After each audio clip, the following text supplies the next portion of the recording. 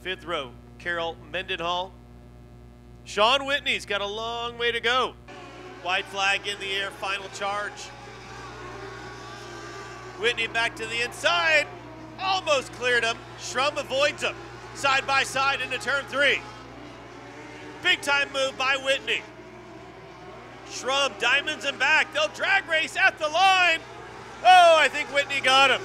Ninth row, welcome in Shawn Whitney. Falls back to fourth now. Shawn Whitney continues to charge. Whitney into third. And dices, he'll change his line around the outside. What a power move by Whitney. Awesome stuff between those two. They bang wheels. Whitney's not done there. 17th to the lead for Shawn Whitney. Bad to the bone. Good stuff.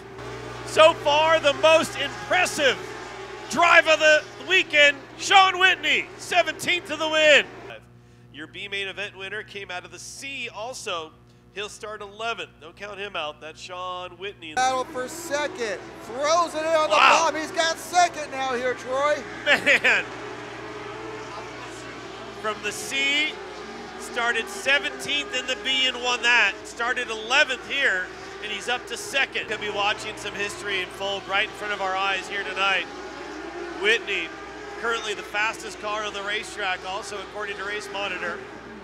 Car underneath Wagner, they're side by side at the line. What a race! Wagner bobbled a little bit over there in 3 and 4, but still had that throw off the top side to barely hold on. There goes Whitney!